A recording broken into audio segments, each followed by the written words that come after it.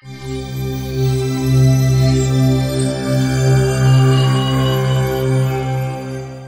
of the challenges new WordPress users frequently have is understanding the difference between posts and pages. In fact, this is sometimes challenging for experienced WordPress users as well.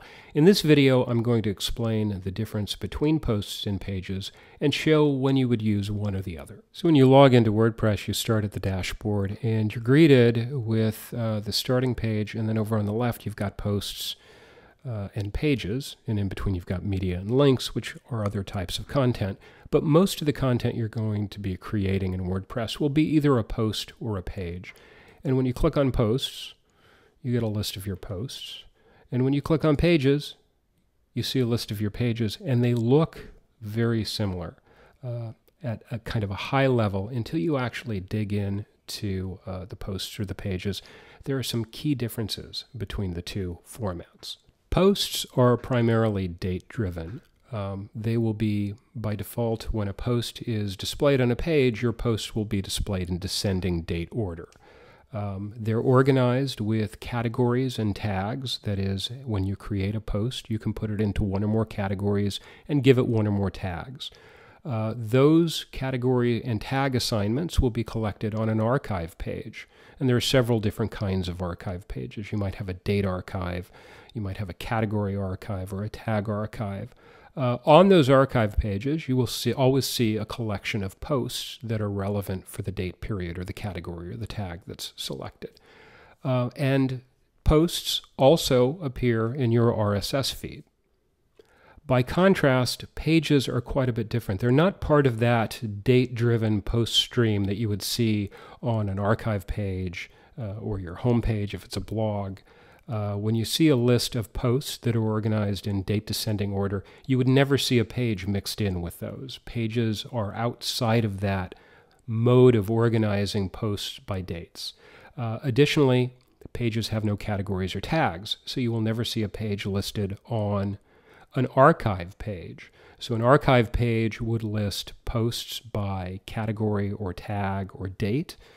Pages would never be a part of that.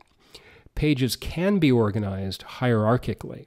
So you might have a page that is the head of a section, and then you might have some sub-pages underneath that are related as child pages. This can be a very powerful way of organizing traditional web content if you're using WordPress as a content management system to manage like a corporate website or a business website that has a blog component but is mostly static content.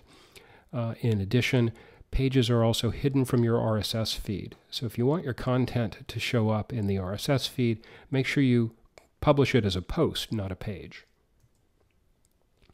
Now typically, here are some examples of when you would use posts, blogs, news stories, status updates, basically anything that's time sensitive or date sensitive. Obviously, if you want it to appear as a new update for your readers who are following you by RSS, that has to be a post. Pages would be for, as I was saying, traditional web content. So an About Us page or a contact page. Also for navigation pages. Pages can be very good starting points when you're building out the navigation of your website. If it's a traditional website as opposed to a blog, you're going to be using pages for that sort of content. And anything requiring a hierarchical structure. So that's more of a traditional website structure where you might have a page for each department in your company, and then you might have sub-pages for each division in your company.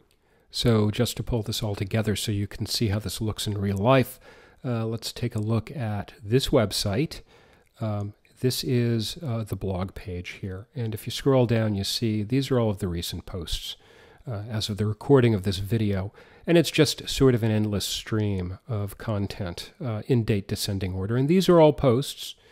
And all of these posts are categorized and tagged as well. So in addition to showing up on this blog view, I've got archive pages as well. So all of the posts tagged administrative are on this page in date descending order as well. And as well, there's a category archive. And these are all the posts tagged with this particular category.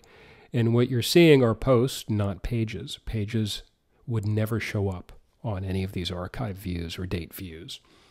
But what I have done is I've used pages for the top menu items, for most of the top menu items. Blog is a menu item that goes to a blog archive, a post archive. Everything else here goes to a static page. So the About page, the Contact page, I've got a subscription form. These are all pages, but they're never going to show up on any of the archive pages. They'll never be mixed in with posts. They serve an entirely different purpose. And of course, I would never want my email subscription form to show up in my RSS feed. So that's just a quick example of when you would use posts and pages. Hopefully this has helped you sort out the difference between the two. And you'll get a lot more detail on some of the things I've talked about in this video, particularly related to tags and categories and the hierarchical structure of pages. Watch the individual videos related to creating posts and pages, and I'll explain those topics in more detail.